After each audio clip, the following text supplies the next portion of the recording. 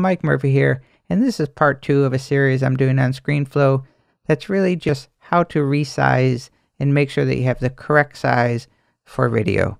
Okay, this is an important step, and there's 2 ways to do it. So I'm going to go through 2 scenarios, 2 different ways to make sure that you have the right size for publishing your video to YouTube, to your website.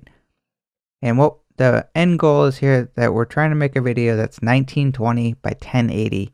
That's standard high definition today.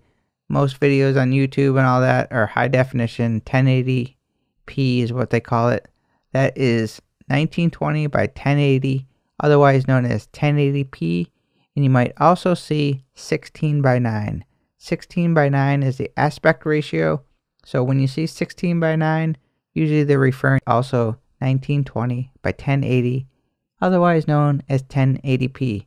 I know there's a lot of names to it, a lot of things, but just remember, if you see 1080p, what they're referring to is the pixels of 1920 by 1080. Easy, don't overthink it, but that's what we're shooting for. Here's the dilemma. Here's the dilemma in Screenflow, especially if you're on like a Retina display Mac like I am. It's recording my screen in its full resolution. My full resolution is 2880 by 1800. That's quite a bit larger than the 1920 by 1080p that we're looking for. So what happens is it's recording in this beautiful high resolution.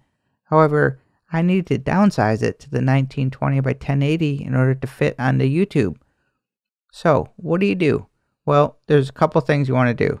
So when we're done with our recording, we stopped recording. This is what happens. Screenflow opens up. It looks like this. The first thing I do before I do anything is I click on this menu bar up here and I change the name. I'm calling this Screenflow demo. Then I find a place to save it. Here's my directory. I have a demo folder. I'm going to save it right here. Okay. Do this step before you do anything, because Screenflow will crash from time to time. So you want to make sure that you're always saving as you're going through. You don't want to lose your work. Trust me. Now, the next thing I do, I go to File, Document Settings, and I change this to 1080p. And you're going to see here that it recorded, this is my screen dimensions, 2880, okay? Quite a bit bigger than 1920. So what's going to happen is, what I recorded is bigger. So what do you do now? Well, you go over here into the video and you just scale it down.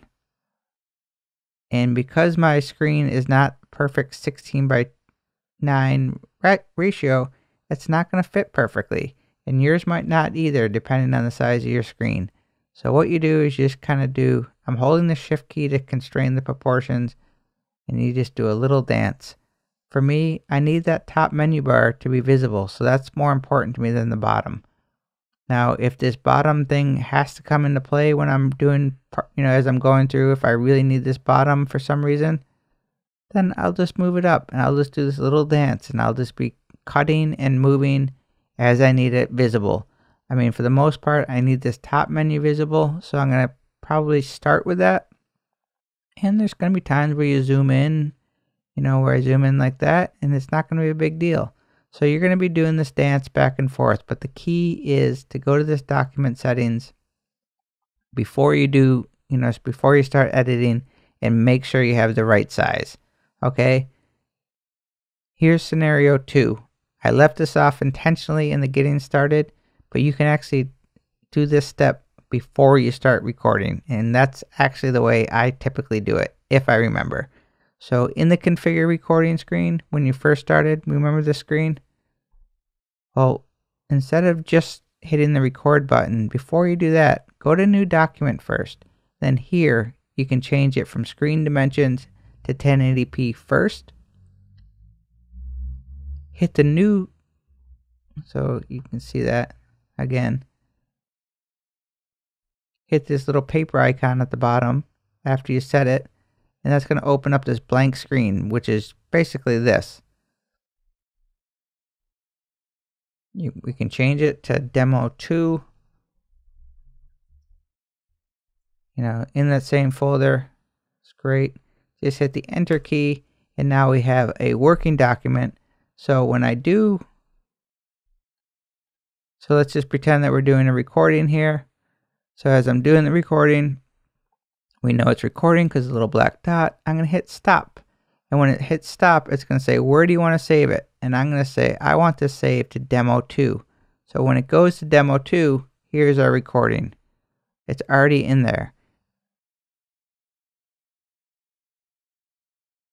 Now,